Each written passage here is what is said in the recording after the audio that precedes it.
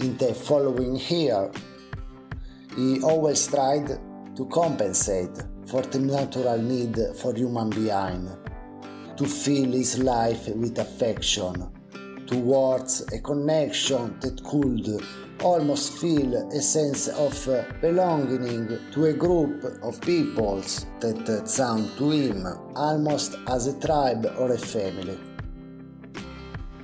But what he found waiting for him instead were only kick and punch. He was made a fool by friends and relatives and treated as a case for hospitalization because this could get attention and profit from his suffering. All things that before and without the torture they did not have. An easy prey, the predator thought among himself. From the village idiot, anyone comes out satiated and victorious. But he was a rude countryman, and even though he was broken, he continued straight on his own path, dodging the low blow and meanness that first of all came to him from those who he considered brother. The Christmas before the last, he spent it at home in Italy, as a guest of his parents, with no friends or relatives at the table to celebrate this magic moment. Obviously, with a company of good people who always met together for celebrate a special day, he preferred to end the evening alone, drunk at the bar. What he reproached the most was that they reduced every gesture, enterprise or thought of his as insignificant and useless. If he started a speech, his words were always a cause for argument. Every intention of his was always out of place. Every attempt to explain himself and understand each other was vain and useless.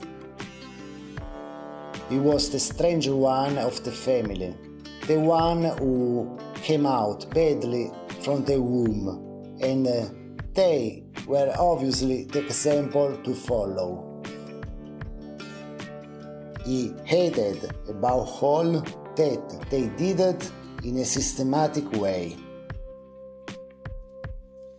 Just like a laboratory rat, to prick and sew with needle and thread. Every tear that was tearing their relationship apart for a long time. To make so vain every attempt of his to react to the sense of isolation.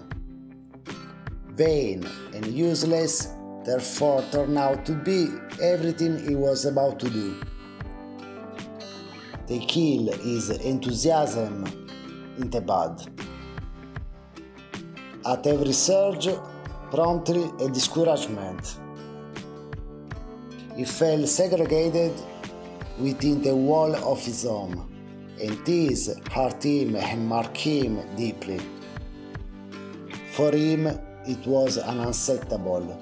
Despite all the years that had passed, he was still suffering in the face of this pain.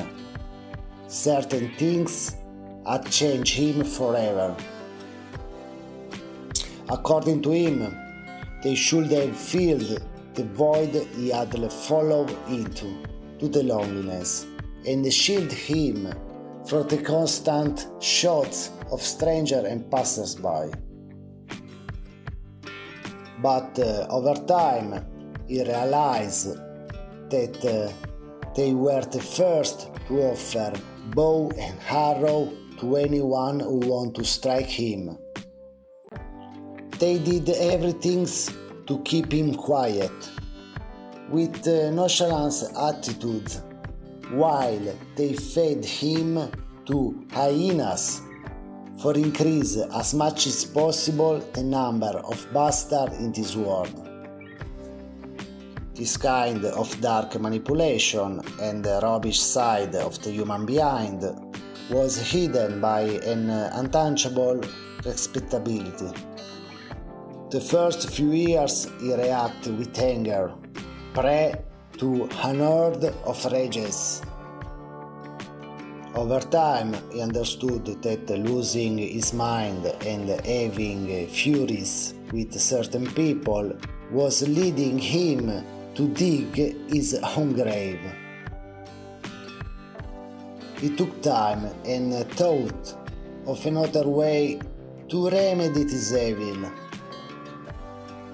He was tenacious and his life was on the top of his interest. So he didn't lose heart and kept going without even looking back. He spent a couple of years within the wall of his home. He gained experience a new method to always emerge from the adversity of tomorrow. Problems that often happen to him in the most absurd way.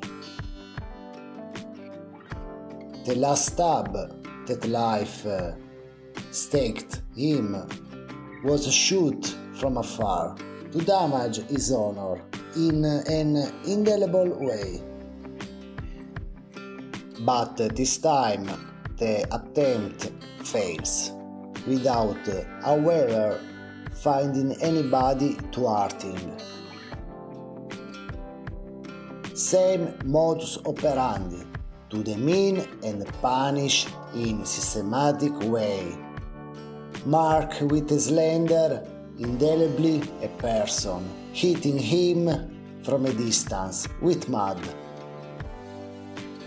For the record, in his absence, while he was locked up in the UK during the lockdown, he received a notice from an Italian court because he was summoned to trial by unknown persons who reported events that never happened, for which he was held responsible, fact of which he was not even aware. He remained stunned by everything now.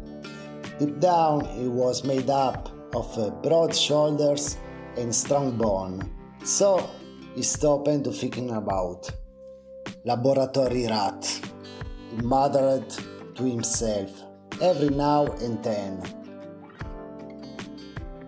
He no longer sought the answers. To others he had left the task of rating and marking anyone who passed by their side.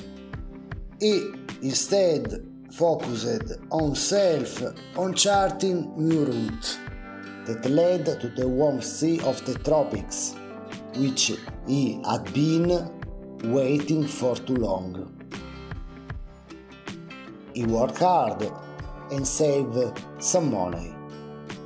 He understood for a long time that it was dirty hands that he had been shaking since the cradle.